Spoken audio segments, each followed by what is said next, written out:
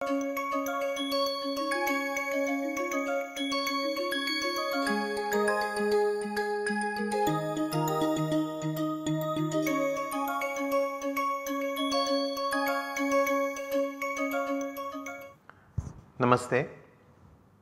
In last two sessions we have been discussing about budgets.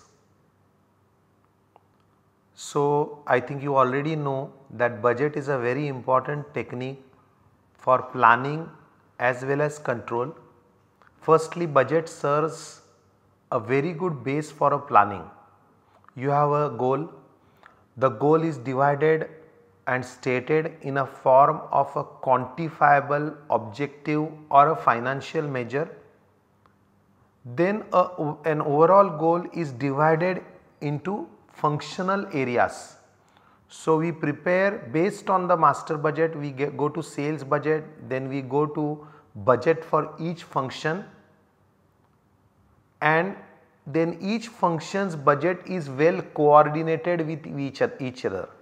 So, in the last session we had discussed that if sales is 24,000, considering the stock requirements we go for production. Then whatever is the requirement for production, accordingly we go for purchasing of raw material. So, there is no excessive spending of any resource. So, we try to see that there is a optimal allocation of resource and the functioning of each of the division is well coordinated, that is achieved in the budget. This also serves as a control purpose, because once the actuals are ready, we compare the budget with the actual and try to take quicker corrective action. I hope you remember all these things. Now let us go for one more step in functional budget. We prepare the budget for various functions. Based on all this budget, we prepare what is known as cash budget. Now cash budget is an estimated statement for cash in the next quarter or next 6 months or next 1 year. Now according to cash budget, we come to know what is likely to be the availability of cash, so that if there is a excess cash, we can invest it in a fruitful manner instead of keeping it idle. And more important, if there is a shortage of cash, we can make arrangement for the cash on time. That is very important thing, because if you do not make timely arrangement, in the last moment company will realize that there is a cash shortage, and cash shortage has many negative consequences, because we will fail to pay our suppliers or employees on time, they will be unhappy, bad name will spread about the company. In worst cases, there are also cases where company becomes bankrupt, because if it fails to pay creditors or bankers on time, then those parties will go to court against the company, and there are instances where even very good companies have become bankrupt because of poor cash and working capital management. So, there is one part of functional budget that is known as cash budget. It serves as a basis for scientific estimation of cash requirement, not only for the whole year but broken down month wise or quarter wise. Okay. Now this is a bit tedious calculation, not very difficult, but you will have to do lot of calculation, because each and every budget will have to be incorporated. We will have to see the credit terms as to when the payment is to be made, how much is a credit period allowed by the creditors, or how much credit we give to our customers. Based on all this, we calculate the availability for cash. Okay, let us take the case. I hope you can solve it, even though it might be the first case. You can just read it carefully and solve it, but please take a printout and try to read it along with me. Okay. Now Vaibhav Limited, a newly started company, wishes to prepare a cash budget from January. Prepare a cash budget for the first 6 months from the following estimated revenues and expenses. So, sales are given for each of these months. All the figures are in rupees. From January to June, you can see sales are slowly picking up from 20,000, then 22, 28, 36, 30 and 40. So, sales are consistently going up. The requirement for material is 20, then it went down, then again it increased. So, they would have prepared a raw material consumption budget, which is given over here. Then budget for wages, which is more or less constant, slightly increased. Then the production overheads, which are again somewhat constant, selling and distribution overheads. So, all the estimated profit and loss figures are available. Now, there is some additional information that in the beginning, that is on 1st January, they have a cash balance of 10,000. New machinery is installed at 20,000 on credit, and that is to be repaid in 2 installments in March and April. Sales commission is 5% of the total sales to be paid within a month. Then rupees 10,000 is the amount of share allotment may be received in the month of March. So, I hope you know about share allotment. When a company issued shares, many people show interest by way of applying for the shares. Then company allots them shares, and next installment they pay in the form of share allotment money.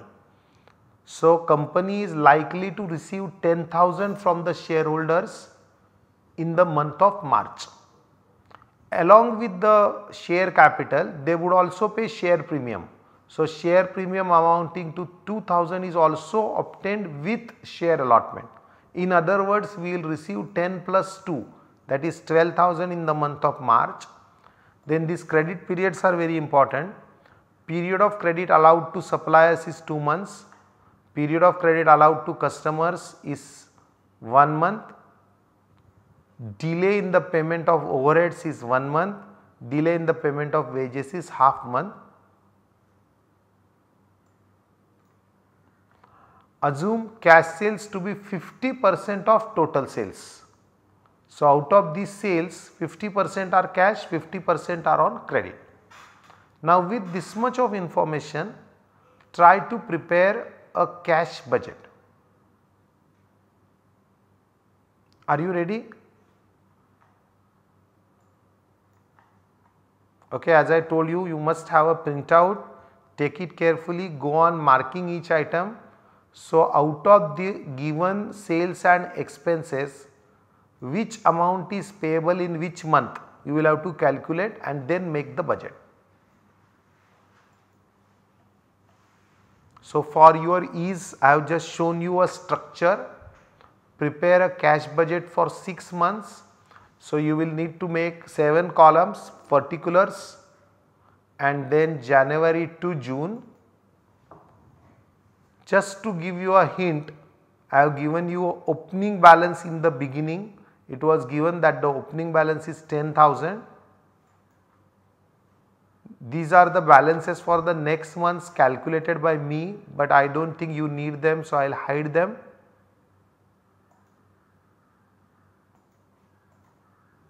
Fine, but you have opening balance for January, which is given.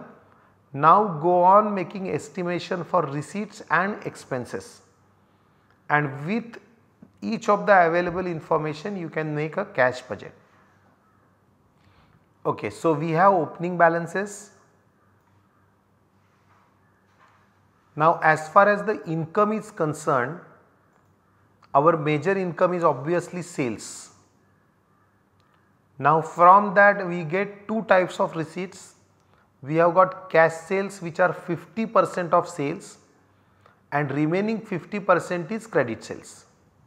Okay, so we will add 2 things here: cash sales 50%, collections from debtors, that is money which will come from credit sales in the next line, because they would come in the different months. Now, let us go to the sales. Sales are 20, 22, 28 and so on. Now, if you just take the sale of January 20,000, when will you receive cash from it? As per the given data, assume that cash sales are 50% of total sales. That means from 20,000 cash sales are 10,000 that you will receive in the immediate month, same month, and remaining 50%, that is remaining 10,000 is sold to customers on credit. The period of credit allowed to customer is 1 month. Okay, so out of 20, 50% is 10 received in the same month, remaining 10 will be received with a lag of 1 month. So, we will sell it on credit, we will receive nothing in that particular month, but we will receive it in the next month. Getting it? Okay. There might be some bad dates and RDD and so on, but no such complications are given in the case. Very simple calculation. Out of total sales, 50% for cash and remaining will be sold on credit, which will be received after 1 month. Fine. So, it is very simple. You know that the total sale is 20. Of that 50%, that is 10 will come here, 10 will come here. Fine. Now, do it for all this.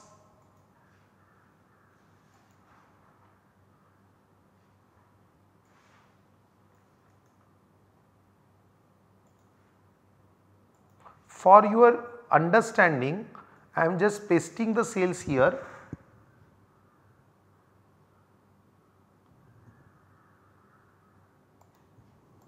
Do not write it, this is just for your calculation sake.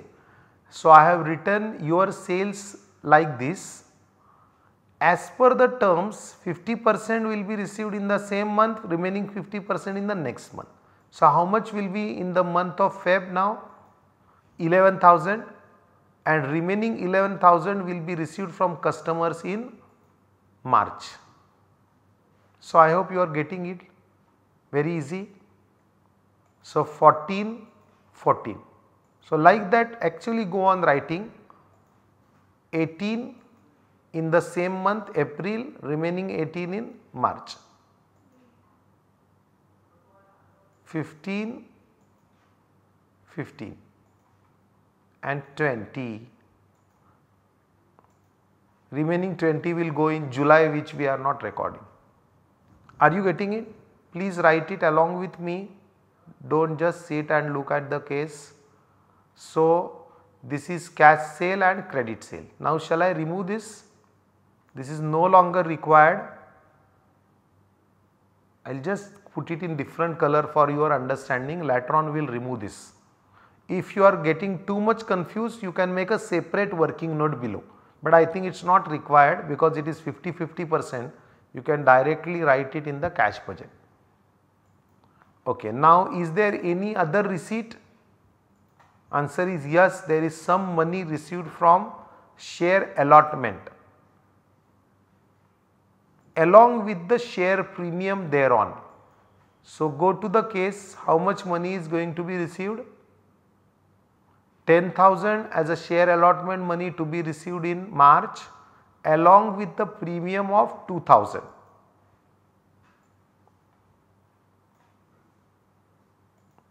So, share allotment, this is going to be received only once, that is in the month of March, dash in all the months. Fine. Is there any other receipt? I think there is no other receipt, but there are few other payments, expenses as well as machinery.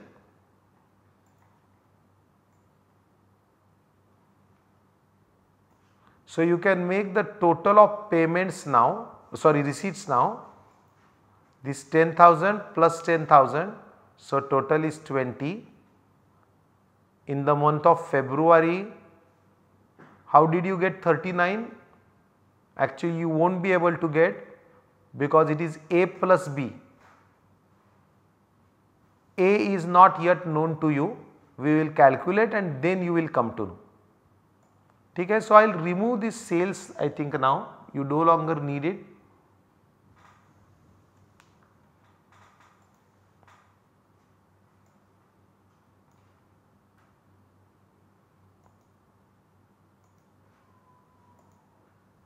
Fine.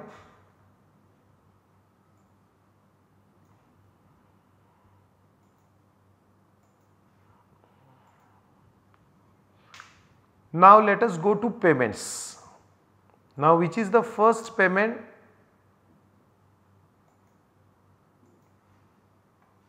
Material. So you have been given material cost for all the months. How are the payment terms? It is given that period of credit allowed by suppliers is 2 months. So January purchase of 20 you do not have to pay in January, you do not even have to pay in February, you can directly pay it in the month of March. Okay, so if you go for material cost, add a row there for material, no payment in January, no payment in February, directly write 20,000 in the month of March. So if you go here, you have got 20, 14, 14, 22, 20, 25. So these 4 amounts only will be paid from the beginning of March, April, May and June. Fine. So please write it now here. 20, 14, 14, 22. Fine, getting it?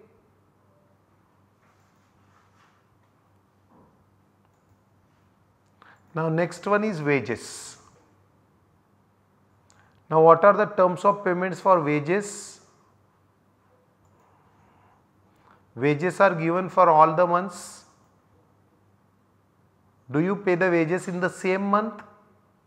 They have given that delay in the payment of wages is half month.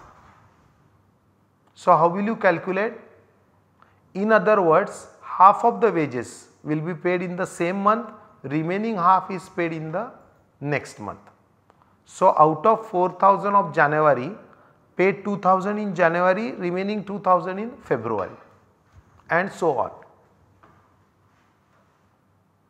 Now for your simplicity, we have made a small working note here. If required, you can also make a working note. So I have written wages, then compute the 50%, pay them in the same month, remaining 50 pay in the next month.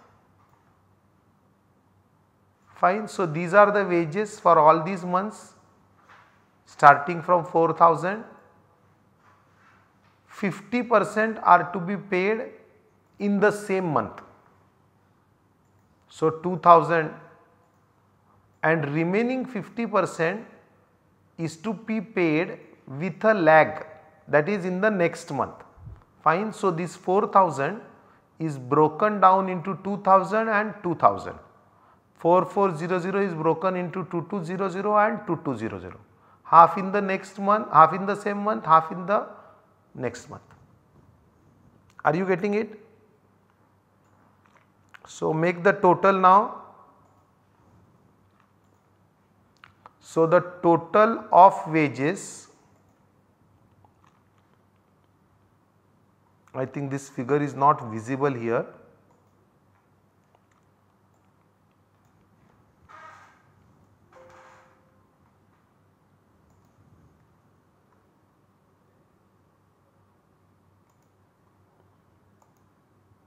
So basically you have to take total of 2,000 and nil, so it will become 2,000. I will just copy this. Fine. So in the month of Jan you only pay half the wages, and from February onwards half of the same month, half of the next month. Fine. So please write the wage related figures here. Are you able to get it? Fine. So all these figures are calculated here. Now the next one, overheads. How are overheads paid? Overhead is very simple. there is a delay in the payment of 1 month. So this month's overheads are just paid in the next month directly. So nothing in the first month, that is January, you will pay the January overheads in February. So you can just write in the next month all these figures.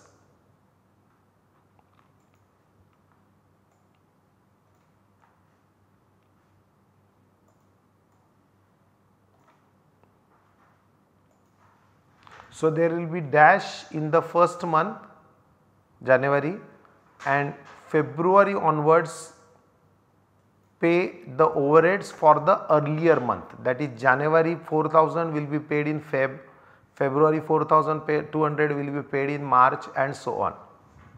Same way for both production overheads as well as the selling and distribution overheads. Fine, getting it? I will just write the figures, the heading properly.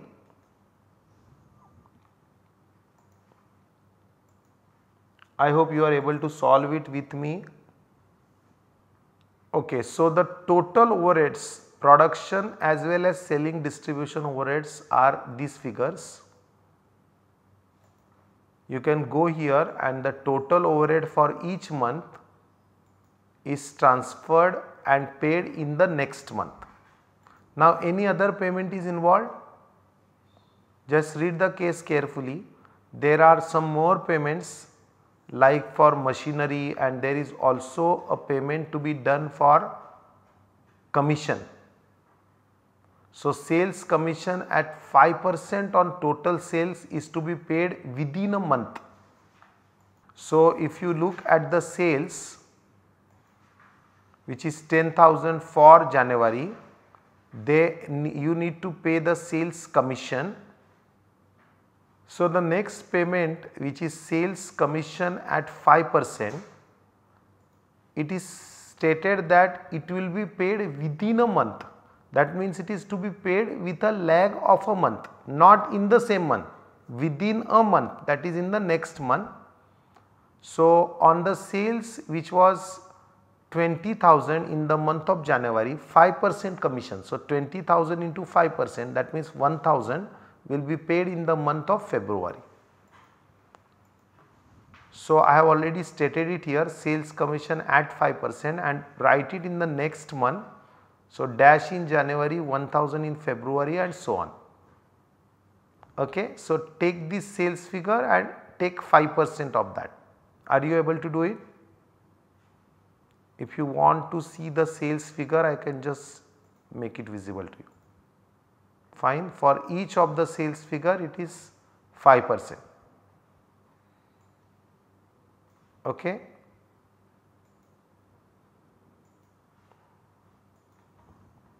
Any other expense or payment? Yes, because you have to also pay for the purchase of machinery. Now how much is the amount? It is given that total machinery installed is 20,000 and it is to be paid in 2 equal installments in March and April.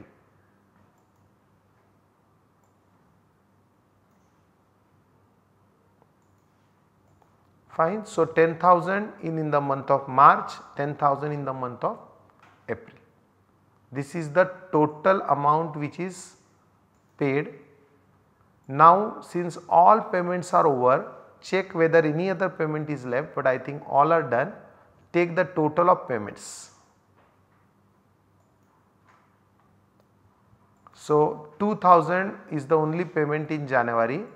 In other months take the total 9,200, 39,800 and so on. Are you able to get it? So you will realize that due to the availability of credit, the payment in January was very less, only half of the wages. In February also it was relatively small, some of the operating expenses, but from March onwards there was a lot of lot of requirement of cash, particularly because material is to be paid with a lag of 2 months. We also had to pay for machineries, etc. So, the total payments from March, April were high, again they were slightly less in May, and again they increased in the month of June. Fine. Now look at the availability of cash. First of all, for each month compute the balance. So, how will you know the balance? Because you know the opening balance 10. For the month of January, you can take the total cash available 20 minus 2. So, closing balance of January is 18. That closing balance will be the opening balance for February. Got it? Now 18 plus 11 plus 10, so total is 39. Compute the closing balance for February, which is 29,800. Are you getting it? 39 minus all the total payments, which is 9,200. Now this 29,800, see the availability of cash has increased substantially. First it was 18, then 29,800. That will become the opening balance for March. Now in the March, the total available cash is 66,800 minus the payments. So the balance is now 27. You can see here the availability was already high in the beginning of March. So though the requirement of payment increased, they could easily manage that without allowing the balance to go down substantially. So for April, now the opening balance is 27, total is 59, payments are 34,300, so closing balance is 24,700. Now taking 24,700, the total of A and B is 57,700.